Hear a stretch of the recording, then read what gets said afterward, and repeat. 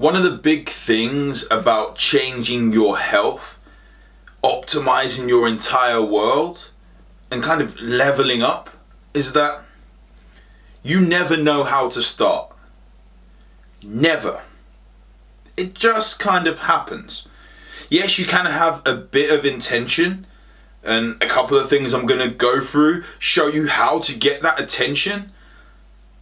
But just like I did literally 4 years ago today, when I decided to leap out of the corporate world, hand my notice in, give a leap of faith, and go back to this health world, which I've become one of the leading people within, working with entrepreneurs all around the world via my online coaching on the Revitalization Blueprint. It takes that, a leap of faith. You see, we can say we want to get in better shape. We can say we want to get healthier. We can say we want to eat better. You can say you want to move more. We can say we want to feel great.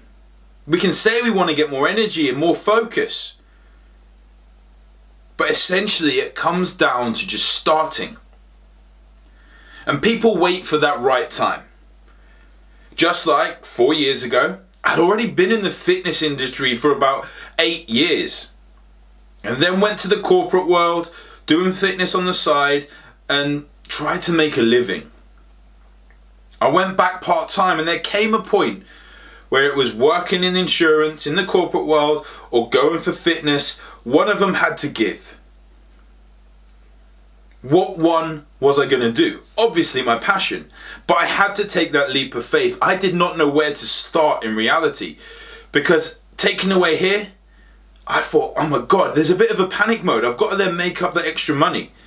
And that's what happens when you start in your fitness and health journey. Because at the moment you're at A, and you're comfortable at A. No matter how much we say to ourselves, I feel out of shape and all these things which make us uncomfortable, A is comfortable. It's really comfortable. It's taken you a while to get there. You don't want to move away from that. You don't want to move away from being overweight, from feeling sluggish, from having your clothes not fit you right, from looking at a picture of you that was taken last weekend and you think, oh my God, I've got 3 chins. Because that is comfortable. Not having sex when you want it is comfortable. Having your children jump on your stomach and like the cuddly dad you've become is comfortable. And we don't want to move away from comfortable because that comes scary. So we don't know how to start. Well, here are 2 things which allow you to start. Simple things, and you will use them within business. That is why you are a successful entrepreneur like you are. The first one is to get a goal. Yeah, you can have this really big goal. Cool. You want to lose 50 pounds. Great. First step is something you can do in a week. Something you can do in a day. And just build up this streak, crossing off the days every single day, so you get a 2-day streak, a 3-day streak, a 4-day streak. Before you know it, you will not want to break that streak.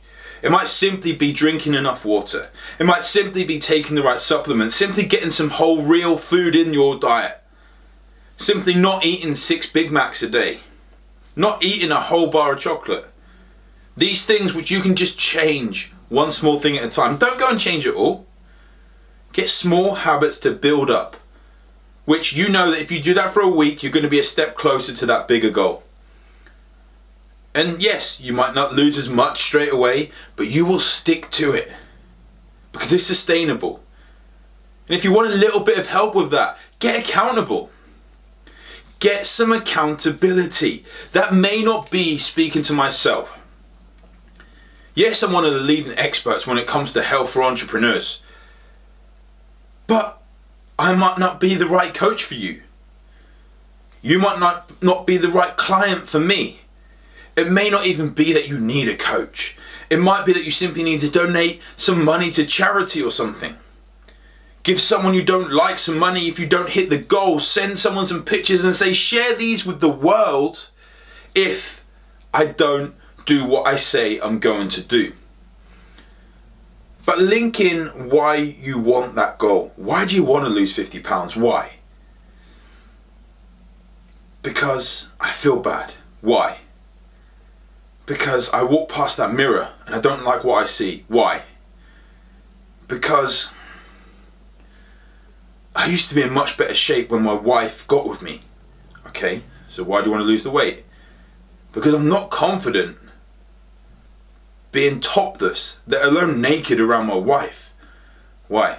You want to lose the weight because you want to feel better around your wife. What if you don't lose that weight? We haven't had sex in 6 months.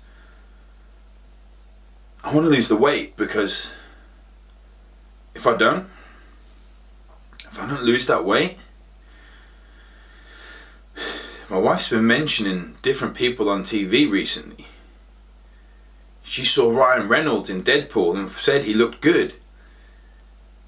She sees The Rock and says he looks good. She sees Baywatch and sees Zac Efron and says he looks good. And that's made me a little bit insecure. I want to lose that 50 pounds because, in all honesty, Ollie, if I don't, I'm scared my wife will leave me.